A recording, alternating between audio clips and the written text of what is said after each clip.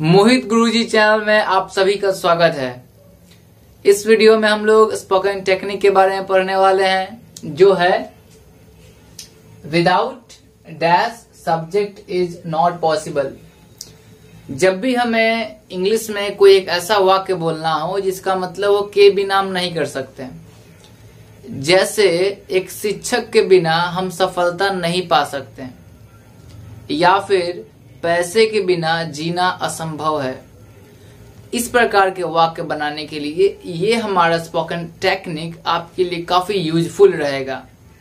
जैसे कि यहाँ लिखा हुआ है without dash subject is not possible और इम्पॉसिबल और नथिंग इज पॉसिबल। विदाउट मतलब होता है के बिना, विदाउट की हिंदी है के बिना। सब्जेक्ट जो भी आपका सब्जेक्ट हो, यदि सिंगल हो तो उसके साथ इज ही लगाएंगे। नॉट पॉसिबल मतलब होता है संभव नहीं है। इम्पॉसिबल मतलब होता है असंभव। अर्थ दोनों का सेम ही है। नथिंग इज पॉसिबल मतलब कुछ भी संभव नहीं है। Nothing is possible. जैसे कि मुझे बोलना है कि शिक्षक के बिना सफलता असंभव है। Without teacher success is impossible. मुझे बोलना है शिक्षक के बिना सफलता संभव नहीं है। Without teacher success is not possible. शिक्षक के बिना कुछ भी संभव नहीं है। Without teacher nothing is possible. पैसे के बिना जीना असंभव है। Without money living is impossible. किताब के बिना पढ़ना संभव नहीं है। Without book study is not possible. Mobile के बिना बात करना असंभव है। Without mobile talking is impossible.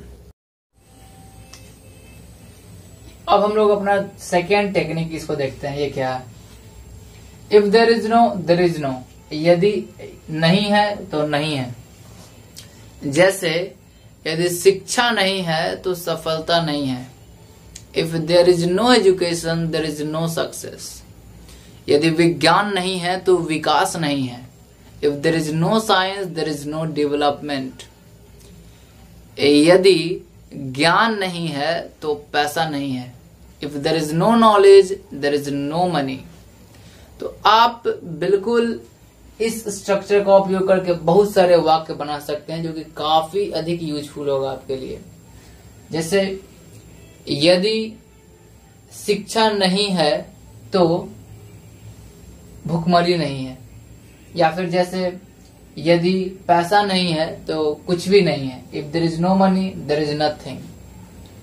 यदि घर नहीं है तो कुछ भी नहीं है। If there is no home there is nothing. यदि जल नहीं है तो जीवन नहीं है। If there is no water there is no life. यदि हवा नहीं है तो जीवन नहीं है। If there is no air there is no life. सो आप बहुत सारे वाक्य बना सकते हैं इसमें पुट करके। यदि जनता नहीं है तो सरकार नहीं है। If there is no public there is no government. सो आप इस स्ट्रक्चर का उपयोग करके जितने चाहे उतने वाक्य बना सकते हैं, जो कि काफी इजी होंगे। बस आपको इसमें एक वर्ड डालना और इसमें एक वर्ड डालना है। तो आप देख रहे हैं स्पोकन टेक्निक की मदद से आप कितनी आसानी से इंग्लिश बोल सकते हैं। कुछ नहीं, बस आपको कुछ वर्ड्स डालने होते हैं बस। ठीक है, तो उम्मीद करता हूँ ये आपको समझ में आया होगा। वीडियो कैसा लगा आपको? कहीं परेशानी हुई, कहीं कोई क्वेश्चन है, जैसा भी लगा आप मुझे कमेंट में बताएं। वीडियो को अपने दोस्तों के साथ शेयर जरूर करें ताकि वो भी इसे देख पाए, इंग्लिश सीख पाए। तो उम्मीद करता हूँ आपको समझ में आया होगा। Thank you.